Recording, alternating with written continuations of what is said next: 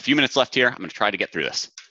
So A7 security misconfiguration. This is a big topic. There's actually lots of different vulnerabilities that kind of fit into this one category. I'm going to talk through probably the most common one that we see. It basically comes down to the fact that APIs are often used to power single-page apps and mobile apps. And a lot of times the exact same API is used to work across both.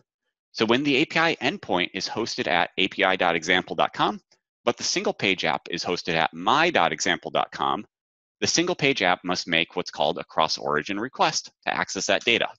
So what does this look like from a flow or sequence diagram? Basically, SPA client says, hey, get/user HTTP 1.1, here's the host, api.example.com. Origin, I'm running from my.example.com. API server responds back and it says, okay, cool, here you go.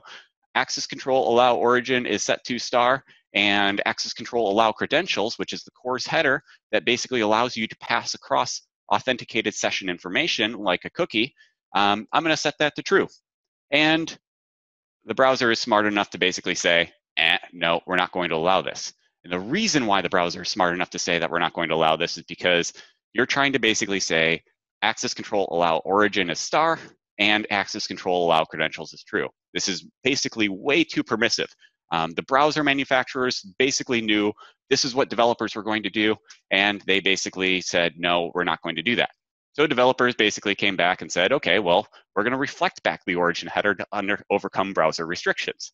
So what does this look like? Well, they basically say get/user, and it makes that same exact request. And the API server now basically responds back with access control allow origin, my.example.com, and access control allow credentials is true, and this will work. Now, there's nothing inherently wrong with this approach. This is actually the recommended approach of how you work with this. But there's a caveat. You have to make sure that you're using an allow list of approved origins. Otherwise, an attacker can basically go and use any other origin server or any other site across the web, interact cross-origin with your request, and be able to basically interact with it.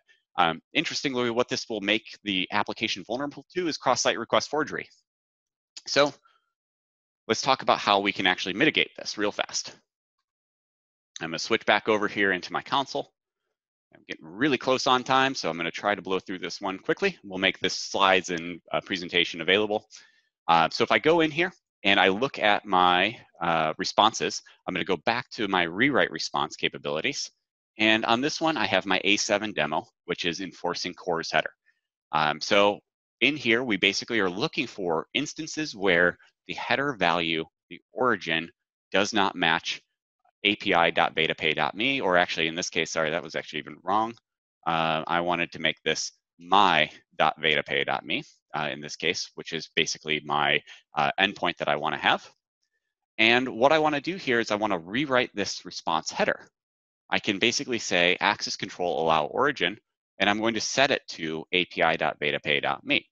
So basically what this is saying is that regardless of what the request comes back with, I'm going to go ahead and I'm going to make sure that this is actually correct. And so if I go in here real fast and I switch over to Postman, I'll show you what this looks like. So over here, I have my head request, where basically I have, a head request is used as a pre-flight basically for a lot of cores in the browsers. And so basically what you can see here is I'm specifying some site.example.com. I can tell that this is going to be vulnerable to this if basically the server responds back. And give me 1 second here. I have saved examples, luckily. So you can see here in my response and the headers here, you can tell that this is going to be vulnerable because it's going to actually reflect back some site.example.com. So what I specified as the origin header here, it basically just said, you know, this is what I'm seeing back. This is what we would consider to be a security misconfiguration for an overly permissive CORS header. Now, with the fixed version of that, when I implemented that rule, basically what it said was that regardless of what I had from an origin, it's automatically going to reflect back the origin that I specify. So the api.betapay.me. So this is an easy way basically for you to go in and to fix this. Now, ultimately, it's going to be something that has to be fixed at either the API gateway level or the code level, but it's a quick and easy way to be able to do that. And so switching back here, I'm going to just go ahead and do a quick finishing up before I get yanked by Chris.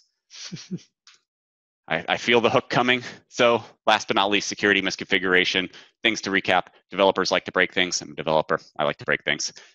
Response rules, they allow you to fix things. So they're great. We recommend using them. It's the reason why we built it. But as I mentioned, security misconfiguration, there's a big topic. There's lots of different things and capabilities that are out there. So watch out for other misconfigurations.